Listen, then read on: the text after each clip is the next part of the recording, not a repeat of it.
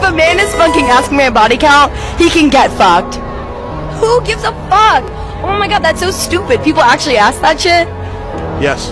Okay, well then you're talking to the wrong man. If a man is ever asking about your body count, you're talking to the wrong man. And he can... You see? She can say this. She can smile. She can be happy. All this. She can say all that right now. Because she got the IG. She got mad guys that validating her right there. Validating, creating this ego. But when she turned 30, 40, the older she gets and she's more... Single as fuck. She's going to become more and more desperate. More and more depressed. More and more bitter. Because she couldn't take self-accountability in her 20s. She couldn't make a change. She didn't get educated. Why do guys care about body count? Alright? Because we don't want to be with an alpha female. Alright? We don't want you to sit here and go through all this emotional damage. because all the things that you go through with other guys are things that we're going to have to deal with.